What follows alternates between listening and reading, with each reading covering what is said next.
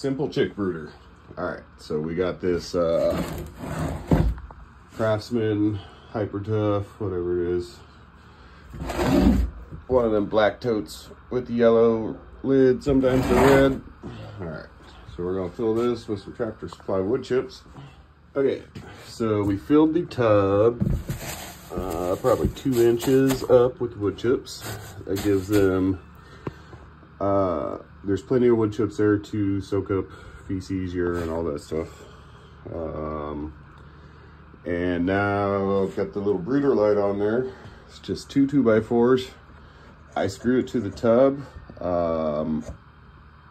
These things can cause fires. So I took these 2 little 2x4s, just cut a chunk of 2x4 in half, put a screw here, screw there. It's just to keep it from getting knocked off. And there's one little screw right there, and it'll totally keep the burning hot light bulb from dropping down onto the wood chips, which is always good. Well, unless you're looking to start a fire. If that's the case, I would go about it completely different, but to each their own. All right, step 4, I don't know, of our quick and easy chicken brooder. We got a little basic plastic cheap water. Get that all cleaned up and filled up.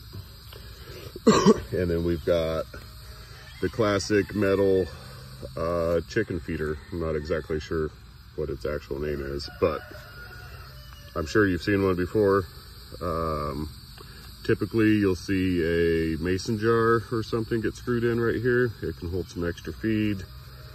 I find personally it kind of gets clogged up, and for just a few baby birds, you can put enough food in this thing itself that it'll more than last them a day or so.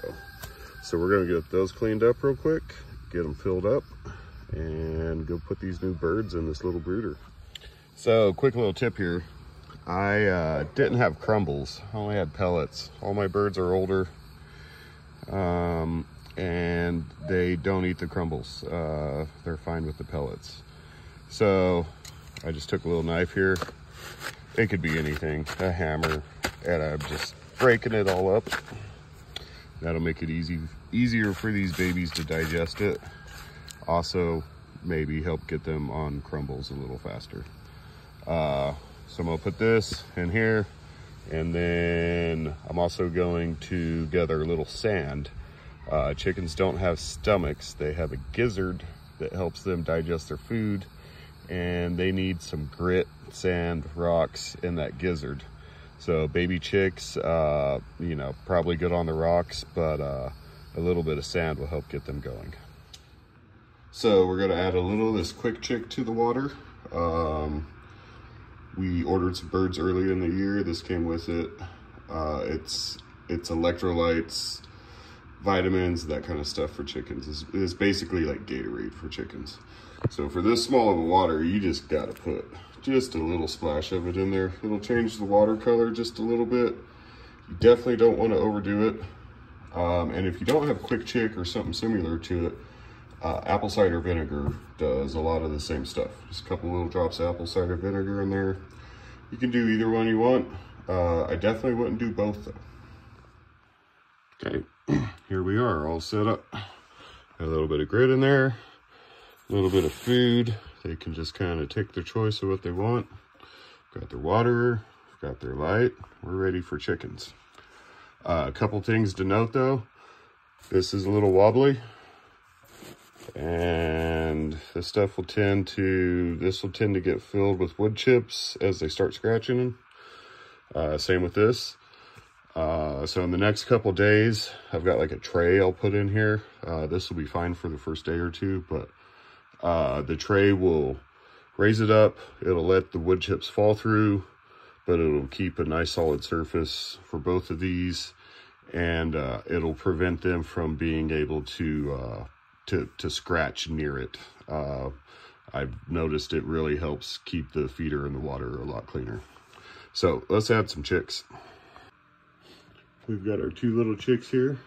They hatched last night.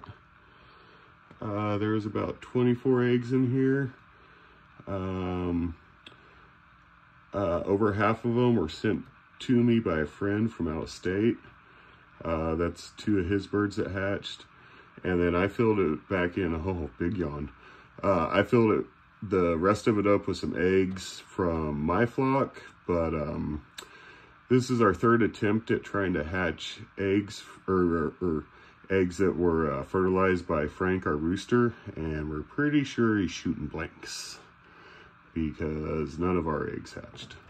I actually had a very low egg hatch percentage here, but I've got two birds from a buddy back home, so that's pretty cool. All right, so I'm gonna take my little dude here, see if I can film this. I'm gonna dip his beak in water. And should have drank. Let's give him one more. All right.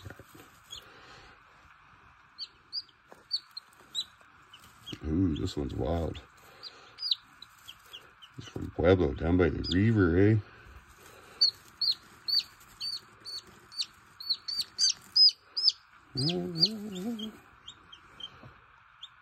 So, I've got the heat lamp. One other thing I need to note.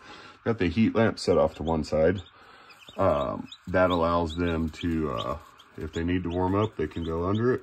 If they want to cool off, they can come over here. Gives them a little climate option versus putting it just like right in the middle. They don't have as a biggest non-heated space to escape to. Also makes it easier to reach in here. As for the rest of these eggs, I'll pull the empty shells out that the 2 hatched from, and we'll give them another day. I don't hear any chirping though, so I don't think we're gonna have any more hatch. Oh, you never know, we'll see.